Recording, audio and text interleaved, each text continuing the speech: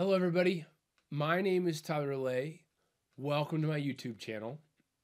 Please, if you like my videos, hit the like button, subscribe to my channel, and leave me a comment. This helps me know what content to produce and what not to produce. Gives me some idea what you like. Today, we're going to talk about the properties of concrete and how we use that information to get some insights into designing reinforced concrete beams. Thanks. Bye. The properties of concrete are pretty complicated. When we go to design a reinforced concrete beam, there's a lot of things that we don't have time or want to spend the time to think about. We don't want to think about, for example, all kinds of different physical properties. We want to make it simple and easy, because isn't that great when things in life are simple and easy? And I'm going to explain to you up front about what we do. And then at the end, I'll talk about some of the shortcomings of that. Okay? Because there's no such thing as a free lunch. If I don't pay attention to certain things, it can sometimes cause trouble. In North America, we commonly use cylinder samples to sample our concrete. These cylinders, okay?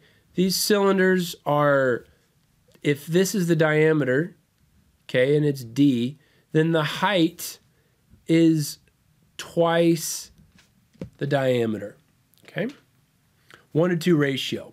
And the cylinders are typically 4 inches in diameter by 8 inches tall. Okay, but some old school specifications, and actually sometimes concrete with larger aggregate sizes, you must use a 6-inch diameter by 12-inch tall, because you just can't fit some of the smaller aggregates or some of the larger aggregates inside the 4-inch diameter cylinder. So after these cylinders are made, they are stored at 73 degrees Fahrenheit and 100% relative humidity. Well, they're not stored at that the first day. They're stored in the field next to the structure for the first day. They're taken to a laboratory, and then they're stored at 73 degrees Fahrenheit and 100% relative humidity. And then they're tested for their strength. They typically do this at 28 days. And you might say to yourself, like, whoa, whoa, whoa, whoa, whoa, whoa. Why are we doing this? Why am I taking this little bitty piece of concrete that's only next to my structure for 1 day, and then I put it in this standard environment? You're like, yeah, I know it's not perfect, but what it does is it gives a standard way to compare, a standard way to test the material to compare against different structures.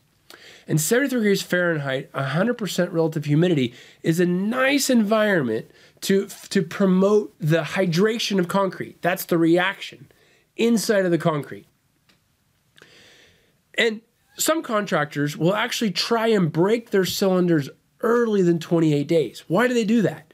Well, number one, they can start using the structure. They can start saying, aha, I know you want some strength, like 4,000 PSI or 5,000 PSI, and you want it at 28 days, but I'm going to give it to you earlier. I'm going to give it to you at 7, so you can let me start using that part of the structure to build a new part.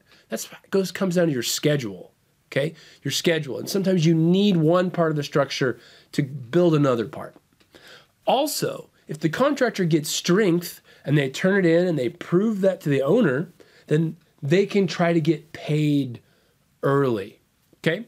And we call F prime C, this F prime C, the design compressive strength of our concrete. And that's typically 28 days. F prime C means 28 days, but it doesn't have to be. You could use another day. You could use 60 days, right? You could require something in 7 days. Heck, if you wanted to open up a structure really early, if you had a patch, you might need some kind of strength in like 4 hours or 1 day, okay? It really just depends on what you need. What I'm showing here is a stress strain diagram for some typical concrete strengths. So this is the strength on the y-axis, This is the strain on the x-axis. Okay, and this is how the concrete performs. And these are different strengths. This is a 2,000 PSI or 2 KSI, 4 KSI, and 6 KSI. One thing you should notice is as my strength goes up, the area underneath the stress strain curve goes down. That means my material is getting more brittle. That happens. It's less ductile. That happens in materials. Typically, as your strength goes up, your ductility goes down, okay?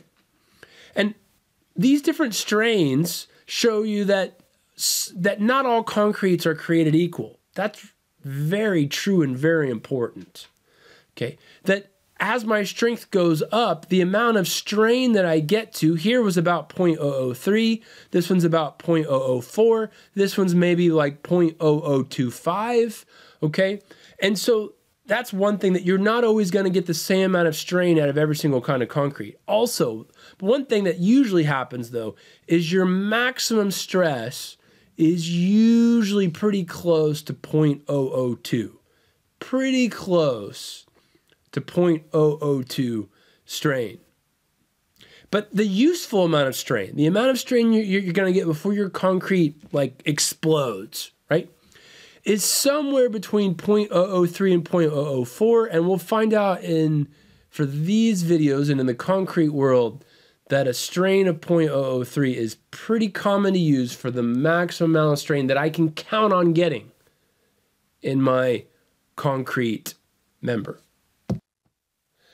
So I have a statement at the top of this page that may be a little controversial. It's not to me, okay, and it's not to a lot of other concrete experts that I know out there, but some people might find this a little controversial. That's okay, we can talk about it. The concrete world right now is obsessed with strength. And I'm gonna say it's a huge mistake. And I think people in general, especially engineers, we think stronger is better, always, no matter what, in every circumstance. And I'd say I don't agree with that. You need to be strong enough, okay? But does extra strength help you? Think of it like this. Think of all the people you know. Think of the strongest person you know. Like physically strongest person you know.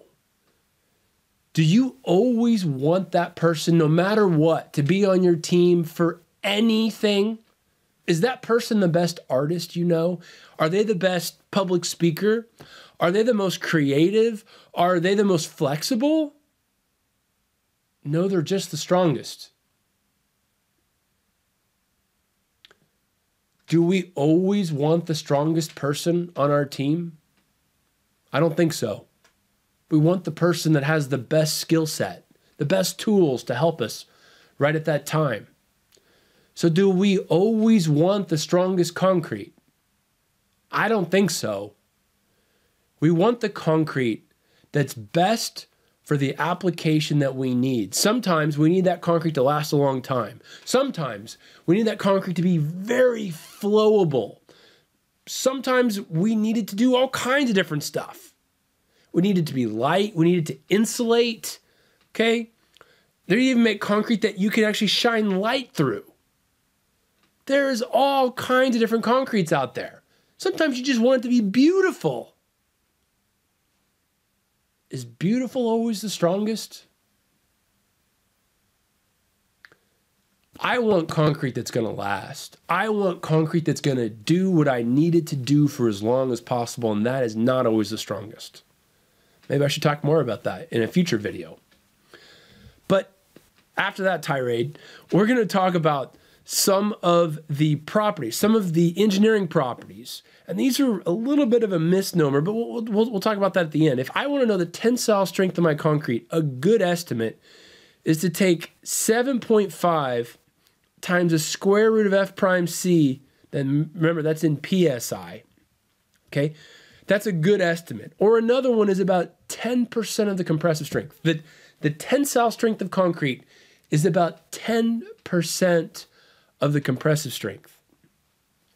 The modulus of rupture, that's the flexural strength of concrete. That if I take a beam and I go to break it, okay? If I go to use the sigma equals my over I, and I'm just using concrete, okay, then one way to calculate that is it's somewhere between 10 and 11 times the square root of f prime c. So it's between 10 and 11 as my coefficient times the square root of f prime c.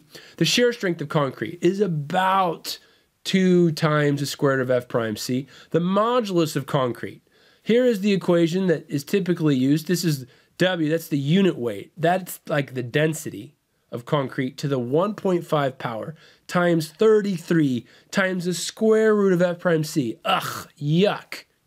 Usually, we just assume the unit weight's 145 pounds per cubic foot.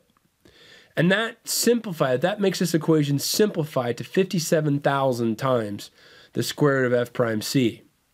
Now, one thing that I hope you realize is that none of these equations are right.